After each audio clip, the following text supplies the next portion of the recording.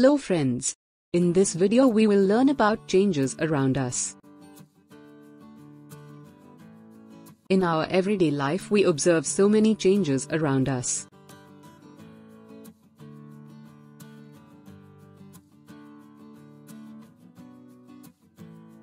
Night turning into day.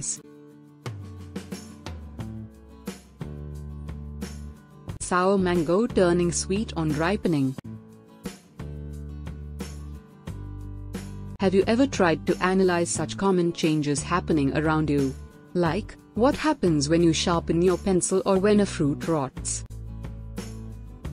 Some kind of change is taking place in each case.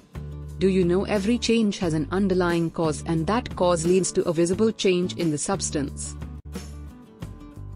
A change refers to a noticeable difference in shape, size, color, state, internal structure or any other property of a substance or an object. There are so many changes taking place around us on their own. Day changes to night and night changes into days. Babies grow to become adults. Seeds grow into plants and trees. Some plants shed leaves in autumn.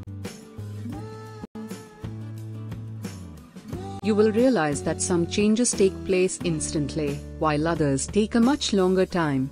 Some changes are temporary, while others are permanent. Some changes produce a new substance while others do not. Many changes taking place around us occur by themselves. Growing up of living things, occurrence of day and night, rusting of iron, shedding of leaves by plants, are some of the changes that occur by themselves. Such changes are called natural changes. The changes that are brought about by the humans are called man-made changes. Making a dress by cutting and stitching a fabric is an example of man-made changes. On the basis of some properties, changes can broadly be grouped as reversible change, irreversible change, physical change, chemical change. When we heat water it changes into steam and if the steam cooled down, it changes back into water. Similarly, if we freeze water it changes into ice and when heat is added, the ice melts into water. Changes that can be reversed to get the original substance are called reversible changes.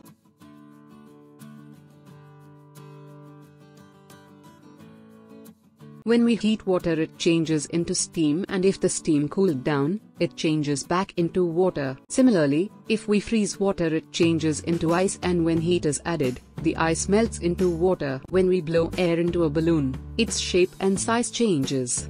The balloon returns to its original state when the air in it is expelled out. This is the example of reversible change. Also vaporization and condensation are reversible changes. Changes that cannot be reversed to get back the original substance are called irreversible change.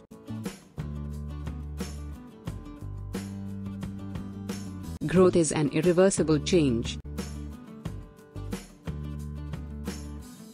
Examples of irreversible changes are cooking of food, digestion of food, burning of coal or paper, ripening of fruits and crops, and curdling of milk.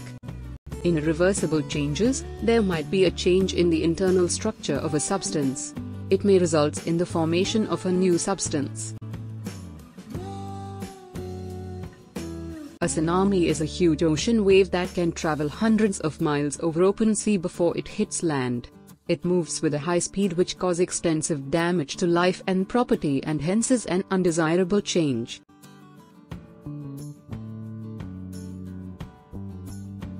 A change in which only the physical properties of a substance change, but there is no change in chemical composition is called physical change.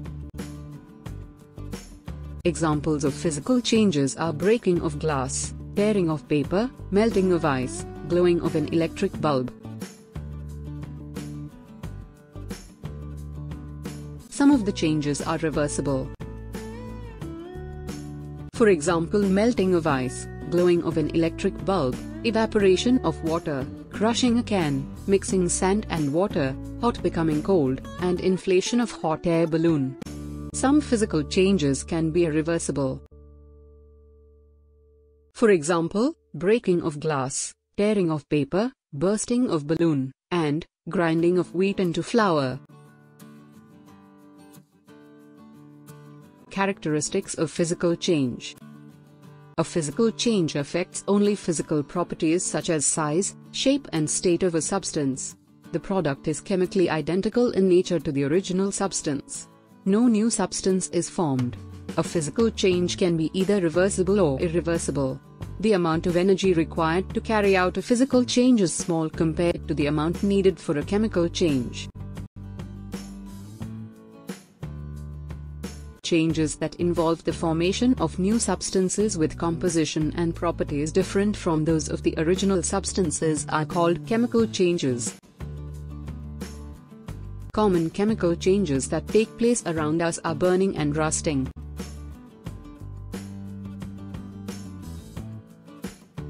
The substances that take part in the chemical reaction are called reactants. The substances that are formed as a result of the chemical reaction are called products. So the chemical reaction is represented as, for example, carbon reacts with oxygen to form carbon dioxide. In this chemical reaction, carbon and oxygen are reactants while carbon dioxide is a product. Characteristics of chemical change. A chemical change is the result of a chemical reaction between reactants to form one or more products. New substances with different properties are formed. Chemical changes are mostly irreversible in nature. The amount of energy involved in a chemical change is substantial, as in the case of burning. Common causes of physical and chemical changes. Mixing of two or more substances. A physical change takes place when two or more substances are mixed. For example, when salt is added to water, it forms a solution. Salt can be recovered from the solution by evaporation of water and no new substance is formed. A chemical change also occurs when two substances mix together. For example, when lemon juice is added to baking soda, bubbles of carbon dioxide are seen rising in the mixture. Here new substance form with entirely different properties. Chemical reaction.